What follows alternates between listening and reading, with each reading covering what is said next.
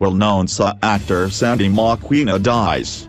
South African actor Sandy Mokwena, 68, has died.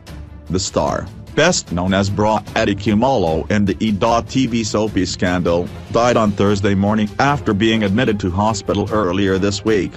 Michael Pocket, E.TV publicist, confirmed to Channel 24 that Mokwena died in hospital from natural causes. He added, E.TV is deeply saddened by the news and our condolences go out to Sandy's family and the cast and crew of Scandal. Mokwena has been on the show since it premiered on E.TV 13 years ago. Filming on the set of Scandal has been cancelled for the day.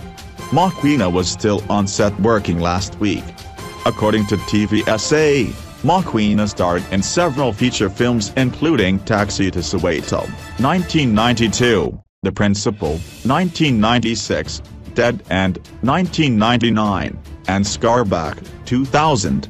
He also starred in an array of local TV shows including Okavango, Generations, and Soul City.